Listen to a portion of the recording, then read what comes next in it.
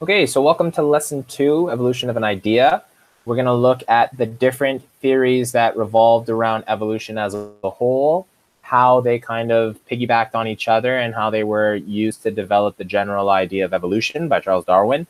And we won't get into Darwin's specifics until a little bit later, but we'll look at the specific ideas of the different theories that arose as a result of change, with regards to species, with regards to the planet itself, and all sorts of aspects that kind of tied together to allow for the concept of evolution to really be researched and discussed. And I want to stress how important this lesson is, because as I release the assignment for your essay for this unit, you're going to have to draw back connections to some of these theories and ideas. So having a really strong idea of them, and if you do have questions with regards to them, it'll be good for you to ask after I finish teaching, just because it will be something you will have to draw upon quite often for your essays. And it's kind of cool and kind of important. So when we look at the early ideas of the origin of living things, it used to be thought that things were immutable. And I love this word because the idea of change happening or not happening was something that for a very, very long time, people just thought everything was not going to change. It was the way that it was. It was the way that it has always been. Their understanding was based off of religious teachings, and that was always founded in some type of text which said that things were created a certain way, and that was the way they've always been. But there were several theories and ideas and people, specifically Aristotle, Linnaeus, and Erasmus Darwin, who doesn't really share any relation to Charles Darwin, but has the same last name, where they kind of started looking at things in terms of simple versus complex species. And they really were looking at the ideas of dividing organisms into groups, and the idea that life came from some type of source. And so it started kind of challenging the idea that things did in fact change and they weren't just immutable. And that kind of started the ball rolling as early as 384 BC in terms of the ideas that revolved around evolution. So when we look at the 18th century, specifically the evolutionary ideas of Georges-Louis Leclerc de Buffon, from the 1700s to the 1780 or the late 1700s, he really looked at the idea that physical structures connected to their function. And what that means is when we think about how our hands, how our arms, how our legs function, the structure with which they possess, it is a direct result of the function with which that they possess. No one, I should say very few people do their fine motor skills with their feet, and very few people run marathons on their arms. Our appendages specifically function for a specific task or specific tasks, and those physical structures developed to perform that function specifically. So these structures are in place, or these structures are in place to fulfill a specific function, and they do that thing very well.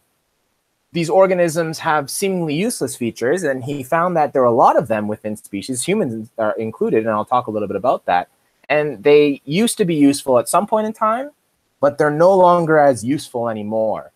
We talk about the appendix, we talk about other aspects with regards to humanity having these vestigial features, and I'll talk a little bit more about that afterwards. But Buffon was the first person that really suggested this idea.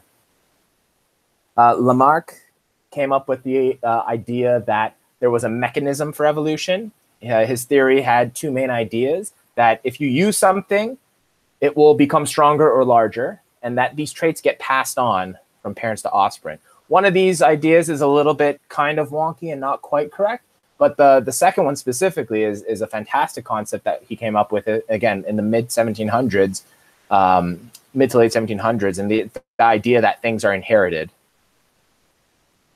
So Lamarck's theory mainly revolved around giraffes and the idea that they have longer necks because they use them more, and that this doesn't always pass on to offspring, but it is indeed something that is inherited. So it's not something that applies to all traits, but again, it's the idea that he had the idea that use and disuse, the stronger it became, the more it was used, and then passing on to offspring was like the main concept of that. And he studied giraffes, ironically enough, in the 1700s.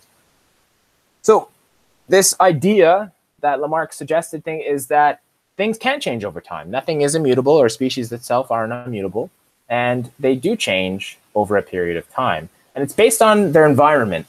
These traits develop as a result of being around specific environmental factors that allow for things to develop. And then as a result of those things to develop, these traits are then passed on from parents to offspring. And it's interesting because it did lead to a lot of discussion with regards to current research at the time, mind you, with regards to furthering theories of evolution, even though it wasn't really called that at the time. So when we look at fossils and these patterns of change, a fossil is the idea that it's an impression or an actual pieces from the organism that have become mineralized as a result of pressure in rocks or underneath rocks and dirt over thousands of years. This fossil formation is usually revolving around soft tissue, so skin, muscles, etc., being decomposed and then leaving those hard tissues like bones to be fossilized. These sediments are usually in water and they cover that sample. And then as a result of that accumulation, these mineralizations occur due to the heat and pressure, and they form those fossilized bones, if you will.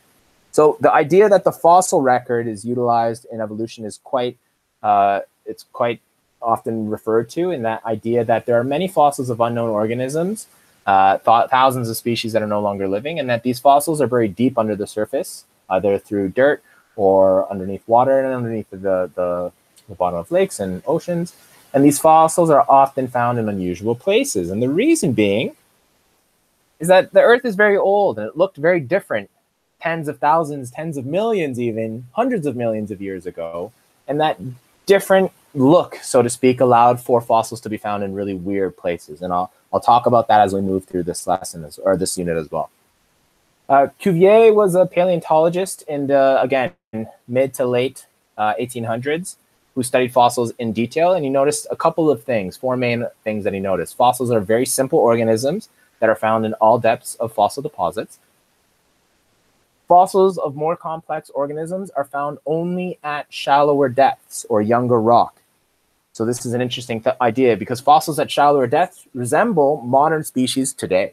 And that idea that they were closely related at shallower or younger rock levels was an interesting idea, because those rock layers contain fossils of many species that are not present in either layers above or in layers below. And it suggests, again, that change, that strong support for the theory that life changed and evolved from simple to complex organisms. So those simple fossils are found deeper, and where the more complex ones are found closer to the surface.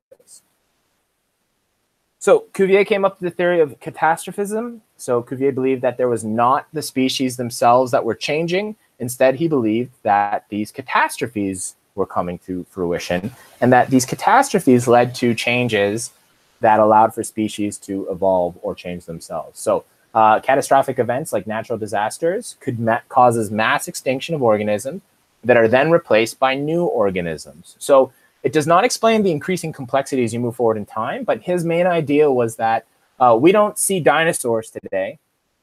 And so therefore, a catastrophe completely wiped them out. And as a result of them completely being wiped out, new organisms could take their place. And at the time, it was revolutionary. At the time, it was incredibly supported. And there are aspects of his theory and ideas that still maintain in the common zeitgeist of the ideas that we adhere to with regards to evolution. But at the end of the day, the cool thing that he came up with is that there was large catastrophic events that led to mass extinctions of large organisms, and that allowed for certain aspects of evolution to take place. But he underestimated the idea that they weren't quite replaced so much as the surviving ones had to adapt and change. So Charles Lyell, early 1800s to the late 1800s, kind of was the father of modern geology, the study of the Earth and structures of the Earth as they change over time. And he came up with the theory of uniformitarianism. And it's that idea that these geological changes are so slow, they create fossils over a very long period of time.